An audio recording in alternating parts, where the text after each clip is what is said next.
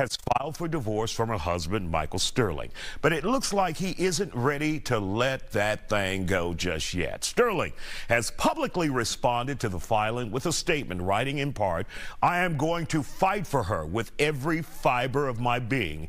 As for Marcel, she has not said exactly what she wants to end or why she wants to end their 5-year marriage. She's only described it as, quote, irretrievably broken. That brings us to our guests, divorce attorney Lanice Lewis and Dr. Angela Jones. And of course, this is Dr. Angela Jones' story. We gave you top billing.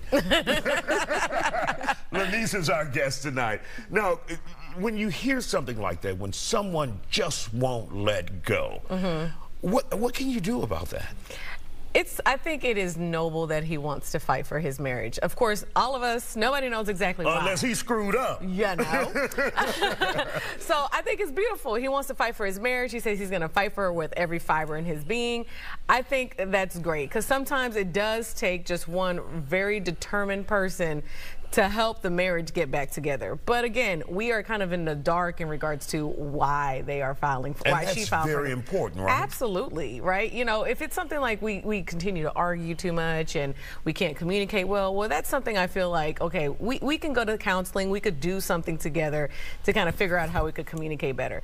But if it's something like constant infidelity or financial infidelity, I mean, it just really depends on what happened at home, and we really don't know. I mean, the fact that she's saying like, no, this is it.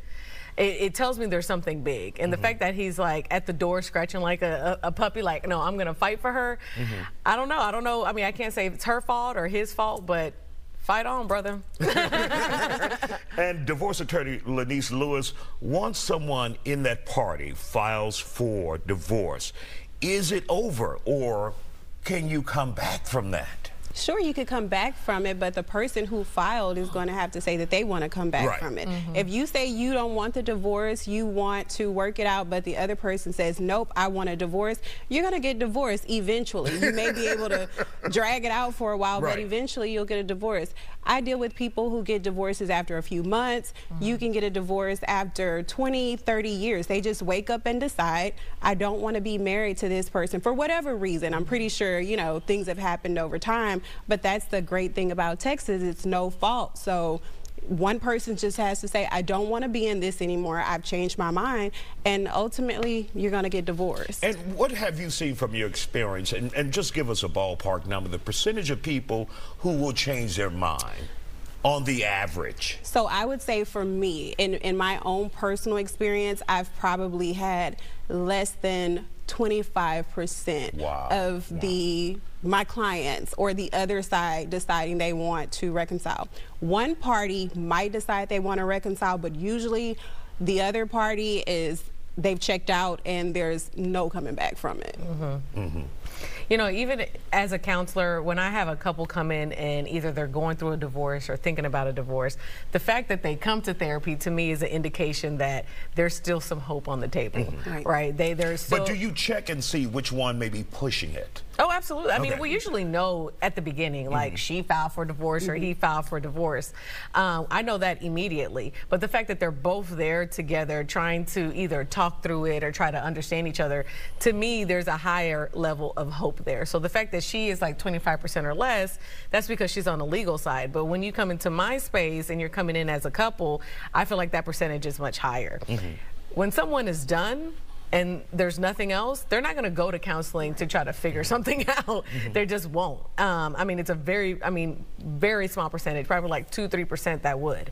But if you're coming in together, that means you still feel like there's something that I need to understand, or there's something I need to know, or something we need to like get together. And during that process, a lot of things are revealed, a lot of feelings are expelled, and sometimes it brings them back together. So it just depends, you know, on her side it's low, on my side it's high if I see you. And I'll say this, so with that, I do notice that the couples that want to reconcile or are willing to are usually the ones who are either in counseling or they've agreed that they are going to attend some sort of counseling. That's usually who's willing to reconcile after they filed. All right, we're going to take a quick break and we'll come back and discuss this after this commercial break. Welcome back to the Factor Uncensored. It is Angela After Dark. We're talking divorce on tonight's edition of Angela After Dark. How can married couples work on returning to a good place in their relationship? Dr. Angela Jones and divorce attorney Lenise Lewis are back for the conversation. So, Dr. Jones,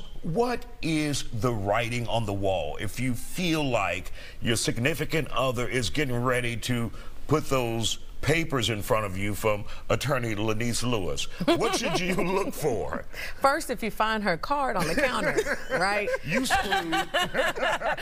I'm sorry. No, there's a lot of different signs. You know, it really depends. Like, a lot of women tend to withhold affection. Once you're noticing there's a lack of affection, like, oh, she's usually touchy-feely, she's usually talking to me or telling me about how her day was, and there's now like this space in between, there's some plotting going on probably in the background. And it takes work to do that. Man, it does.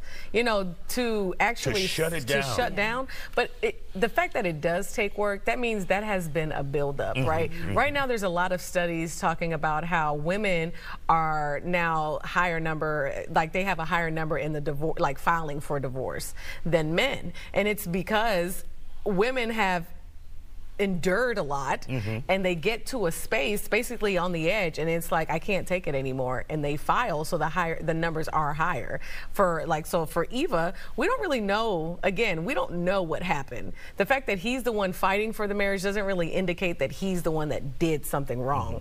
But this could have been going on for years, and I know they only been married for like 5 years. Yeah, for 5 years. This could have been happening for the last 4. You know, so for all we know, this could have been a long time coming, and we just, you know, we're just the peers not knowing what's going on. And Lenise, are we always correct in assuming the one who wants to fight for the relationship either, well, I'm thinking, well, if they want to fight, they did something wrong.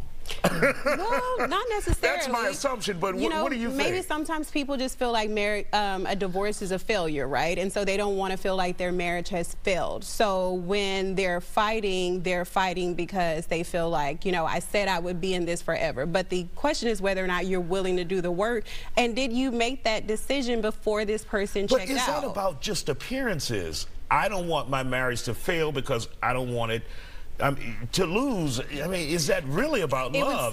Well, there's love there. So just because they've not been doing whatever it is that they were doing to get that person, or, you know, what it would take to make the marriage work, doesn't mean that the love isn't there. It's just that it's not real until my card is sitting on the counter or you're served with that petition, you know, and then sometimes people want to change things. But like Dr. Jones was saying, usually there's a buildup. It's been some time. This didn't just happen. No one just woke, even though you don't have to have a reason to file, they didn't just wake up and decide, I don't want to be married. Something's been going on, some unresolved issue, and now they don't want to do it anymore. Right. And Dr. Jones, if someone says, and they wake up, are you being rash? Should you have that conversation with your significant other first before you say, I just don't want this marriage anymore? I mean, should you do all the work possible before you mentally give up?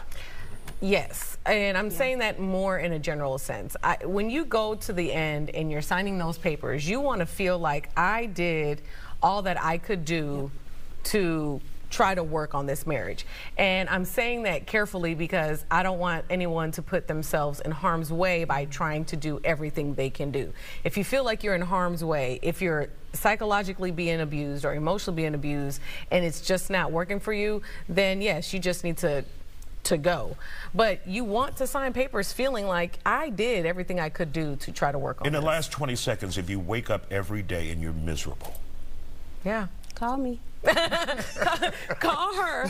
But I also ask yourself, how can I fill my own cup up? Your spouse cannot be the reason why you're waking up miserable. There's something going on with you too. Yeah. All right. Thank you both for joining us, Dr. Angela Jones and Lenise Lewis, divorce attorney. That'll do it.